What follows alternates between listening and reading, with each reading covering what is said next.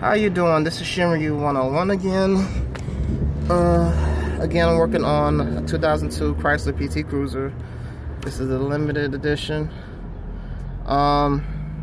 So this is about your O2 sensor, the downstream sensor, as you see underneath the car.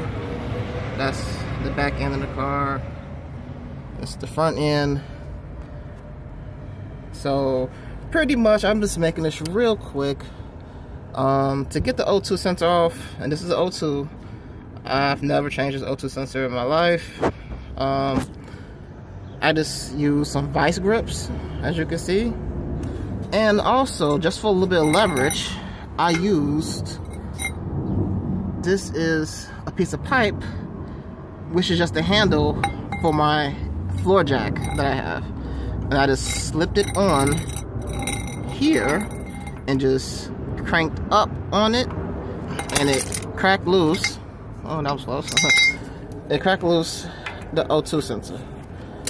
As you see, I did drive the car for maybe about I would say a total maybe 15 minutes, maybe 15 to 20, yeah, 15 to 20 minutes.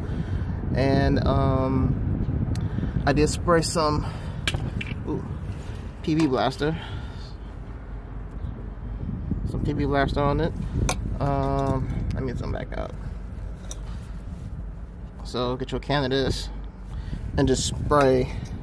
So I can show you guys. Just pretty much spray right there, and the spray on top. But yeah, you spray right there, and let that sit. I'll let it sit for like maybe about,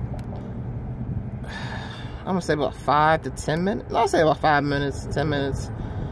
And I started cranking on it, and I just got to get the right angle for my vice grips. Once I get the right angle, oh, another little tip: wrap you some electrical tape around your vice grips. Just like go around it like maybe once or twice, and just, you know, just once or twice, and just wrap you some electrical tape. And I got this out of Dollar Tree, so you know. And you're gonna need like a little short pipe. If you don't have one like this from your jack, your floor jack, then just you can get some from like maybe Home Depot or something. They can cut you a piece of pipe that'll slip over your vice grips, and that's it. So I'm just gonna take this out, and I got the new one. If you're gonna replace it, please, I recommend using the OEM.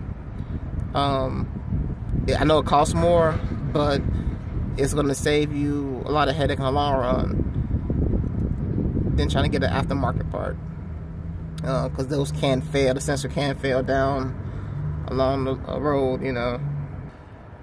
But anyway, I just want to make this video real quick, and as you can see, it is loose.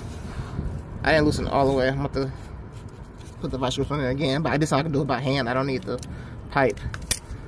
But yeah, so I'll be right back. Just want to come back and just show you, it's, you know, it really is broken loose. So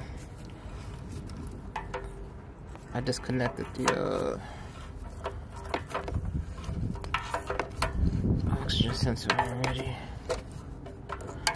And to be honest, guys, I didn't think I was gonna get this loose. I thought I was gonna have to go to a shop, but I said, let me just give it a try with the masking tape on it, just a little bit of PB. I only drove for, like I said, 10 to 15 minutes. And even after that, I let it sit because I was trying to get the tires off the front to check this shake I had with the steering wheel. It just turned out to be the driver's side front tire, so I had to replace that. And yeah, I said, while I'm down here, I got the wheels off, might as well just attempt, because I do have a code for this.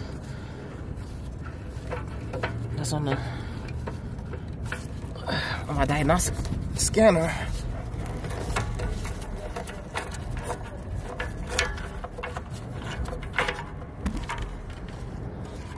Okay. There she goes, boys. Yeah. So.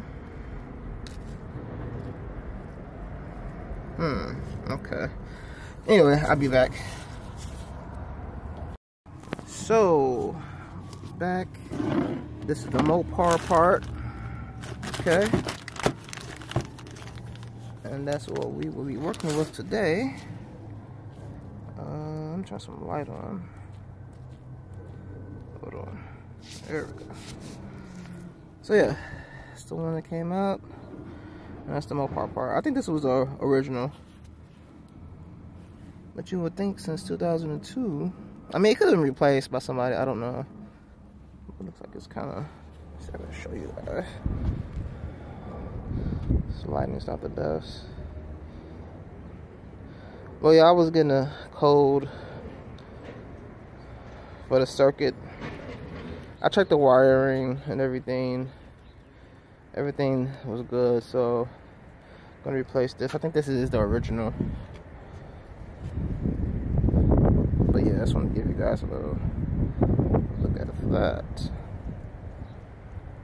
Alright.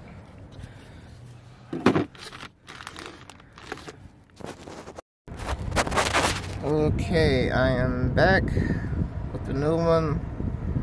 As you guys can see, it already has the anti-seize on there already, so I don't have to put any on there. So I'm just gonna put it there, and that's it. I'll be back. Alright, I got it back in there. You can see. And let's put a zip tie around it so when we're moving around. And that'll do it. So, again, thanks for watching. And I hope you guys enjoyed the video. If you did, just leave a like, comment below. And I'll see you in the next one.